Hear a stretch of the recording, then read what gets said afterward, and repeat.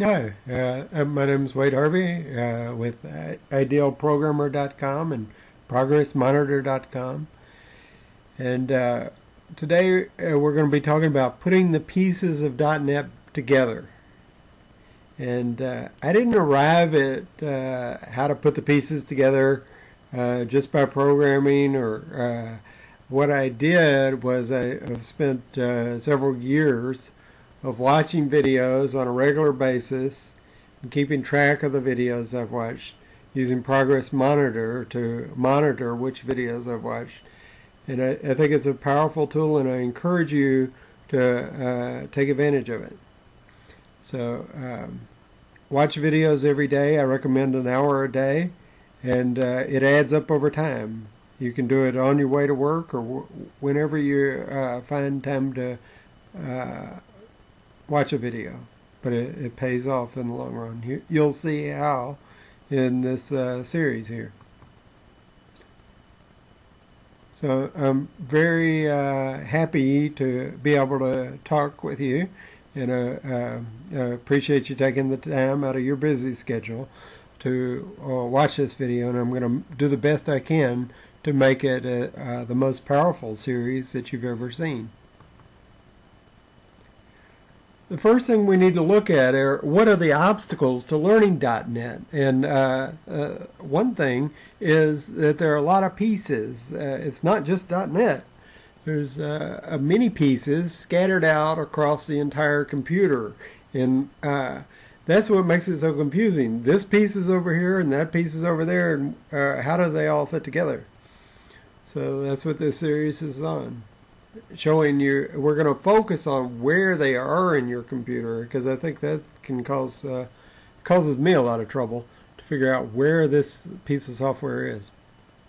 Another problem is that there's a lot of versions of the different software applications, and with each of those versions there's a lot of options. So for a newbie or an oldie, there's a lot going on that you have to be aware of. All these different versions, all the different options for each version. It's a lot for one person to handle, unless if they have a big picture of how it all fits together. So that's what we're trying to work on. And we'll try to hurdle the obstacles as we go through this series. Okay, what are the major components of .NET? Well, at the very fundamental level, and that's where we're going to start out, at the bottom level. And we're going to build up one step at a time, one brick at a time, and do it very logically, so you'll be able to see how each part fits together. So at the very bottom level is servers. And what is a server? Well, it's a servant. It does what you ask it to do, and it's the foundation. Basically, a server just sits there, it's a listener that waits for you to give it commands. When you give it a command, it'll execute those commands for it, and that's it.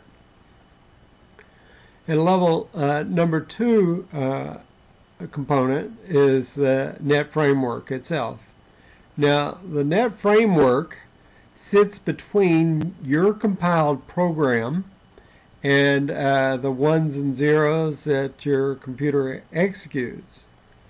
So your compiled program is in an intermediate language that is then translated by using the framework into ones and zeros. It's a native language for your particular computer that you're using.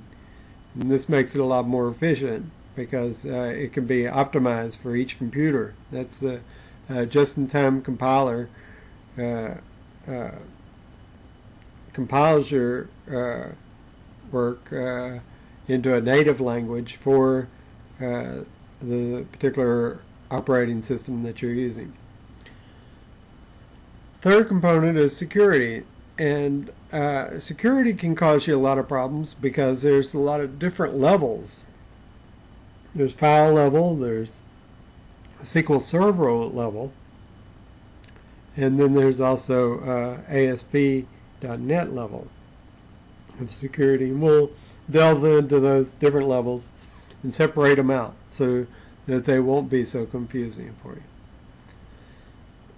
Fourth component is monitoring tools. Now, what I'm talking about here are low-level monitoring tools to help you in debugging, figure out who's using this process. Why is SQL Server taking so long to execute this query, and so forth.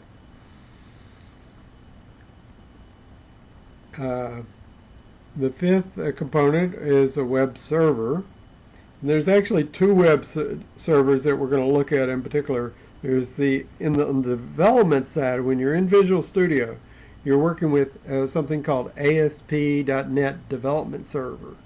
And you need to keep that distinct in your mind from when you're working in production and using IIS, which is the Internet Information Services. The next component is the SQL Server.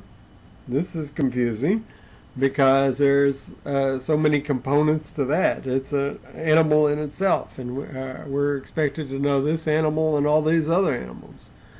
So I'll try to cover the major parts of SQL Server and show where they reside in your computer. The seventh component are the software development tools that you use to write the software. And here we'll be looking at, in particular, at Visual Studio, at the Express editions of .NET languages, and also at SQL Server development tools like SQL Server Management Studio.